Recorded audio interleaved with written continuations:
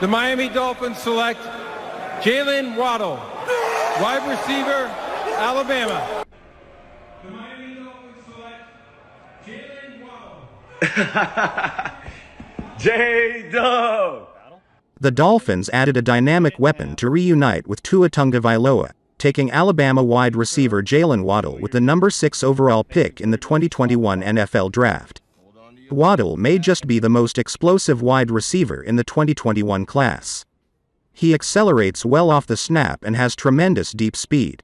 He is incredibly dynamic in space, changing direction with ease and making defenders miss consistently in the open field. He's also a crisp route runner who accelerates well coming out of his breaks. Waddle had 591 yards and 4 touchdowns on 28 receptions in an injury-shortened year in 2020. With Tagovailoa, he caught 13 touchdowns and 1,408 yards from 2018 to 2019. Immediately, the internet reacted madly to the Miami Dolphins' choice. Dolphins players, even Tua Tagovailoa, reacted frantically about their former teammates. The Miami Dolphins select Jalen Waddle. J-Dub! The Dolphins feature the likes of Devontae Parker and Will Fuller at wide receiver, but Waddle projects as a game-breaking talent with his athletic ability and value out in space.